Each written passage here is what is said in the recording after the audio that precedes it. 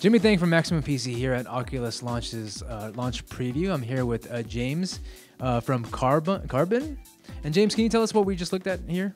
You just saw Airmech Command, which is the launch title for the Oculus Rift in a few short days. Cool. Can you walk us through what the game's about? It's an action RTS with more of a tabletop-like view of it. So instead of being an overhead, you're looking down at the map. Now all of a sudden it's all around you. You're looking like left and right and able to zoom the camera in and out. It's both a really comfortable experience and also intense because you've got multiplayer and co-op modes available.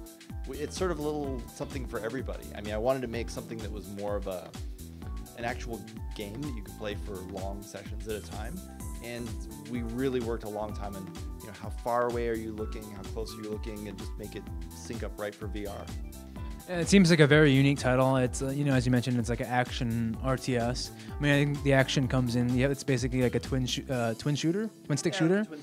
Twin stick shooter where you have a mech that can transform between a jet and like a traditional walking around mech, right? And the jet can only attack like other air vehicles, and then the mech can only attack like ground units, right? Yeah. And then the RTS is kind of like a simple version of like StarCraft or something like that. Can you talk about like how you like hit that design, that design point?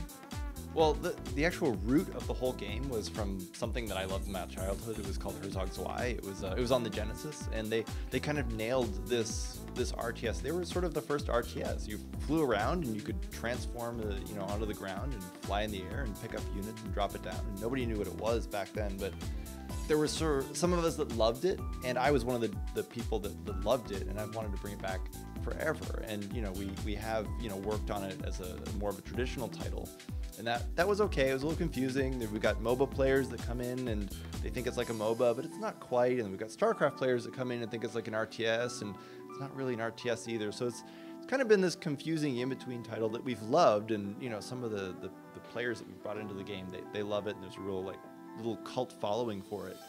But to see it come into VR, I think it really comes into its own, and it's a very unique title. And that's why when Oculus saw it, they were like, how can we help you bring this? Because it's such a great example of why you can see VR. And when you're talking to somebody and trying to explain to them, how am I gonna why do I want to look at this title? Because I can see it. I can go look on the internet and find a video of Airmech, and okay, that's one thing. I can sort of imagine what it's like in VR. I really think you can't. Like it's an entirely new experience in VR, and I really encourage people to try it because it shows you how much VR can bring to any type of game, and we sort of have to look at every type of game again in VR. I mean, you just tried it. How did it meet up with your expectations?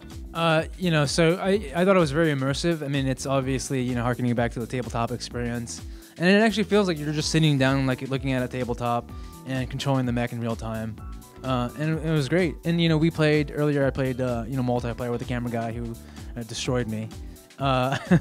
Is the game largely going to be like multiplayer focused? Is it going to be like largely a single player game? What's that about? I think it's going to depend on what the person that's playing it wants to do. I mean, we see a lot of people approach it differently. Some people don't like playing online with other people, and that's totally fine. They can methodically play through the missions, unlock things, play as much as they want because it's fun to kind of cat and mouse with the AI. I like doing that a lot. And then when you go into a multiplayer experience, it shifts to that super intense, I get stressed out when I start playing online.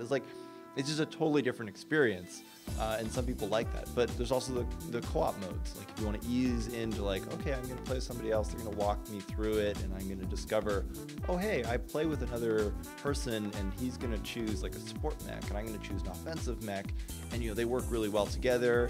And then you get a little bit encouraged of hey, maybe we want to try our luck against other people, and you can do that. But I don't mean anybody to be forced down that path. It's just everybody's got their own comfort level, how they want to play, but everybody enjoys just sitting there and marveling at this animated battle going on in front of them. That's what I love, when people they sort of stop for a moment and they just look around, and that's the magic point. Yeah, I mean, I feel like there's always plenty of stuff to do, and you got to control your mech and obviously your army as well. Final question: price and release date? It'll be $39.99 USD on the Oculus launch day. Is that the 28th? Yeah, I believe so.